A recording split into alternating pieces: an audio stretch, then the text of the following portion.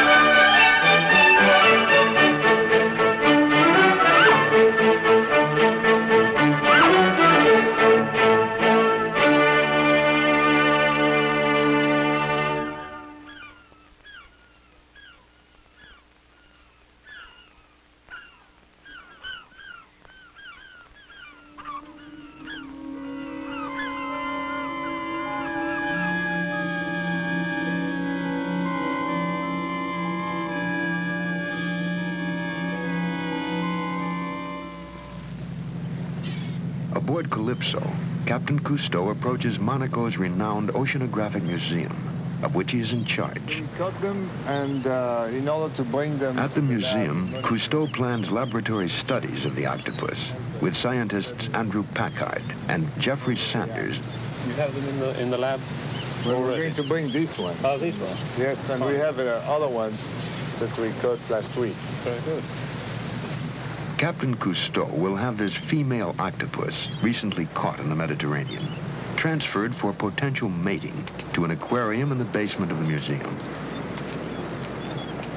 In the wild, for the octopus, finding a mate is a matter of chance.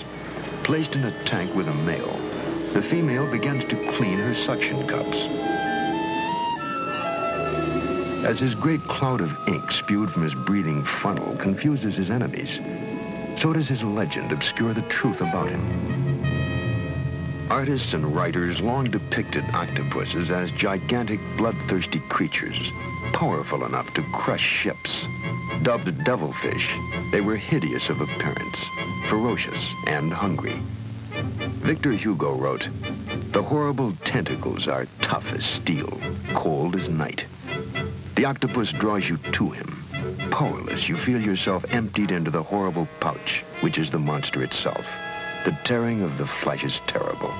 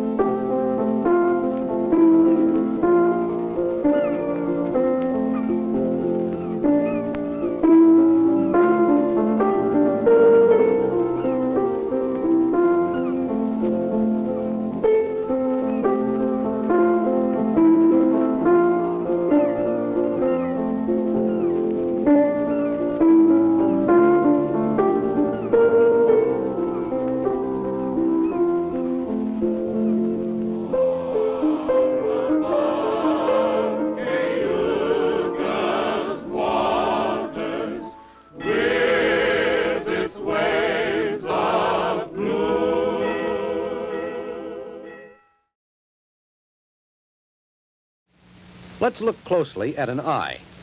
It is easily moved up and down and sides by tiny muscles. Your eyelid covers the front part of your round. Whether you need glasses or have normal sight, take care of your eyes. Keep sharp points away from your eyes. That goes for sticks, knives, and pencils, too.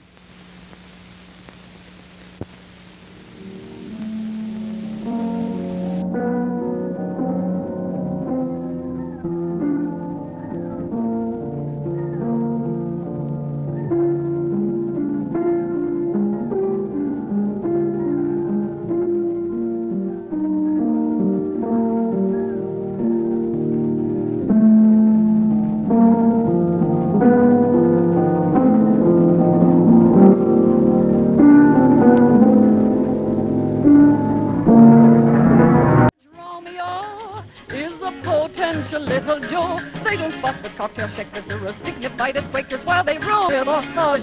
And then I'll mash the one upstairs. Ding-a-ling, dinky-dinky-tunk-tunk. It's Mardi Gras night. It's time for fun night. Time for dancing and gay romancing around the streets of the town. Come on, let's hurry. Forget your worries. Sing the happy and dappy song that they sing at Carnival time.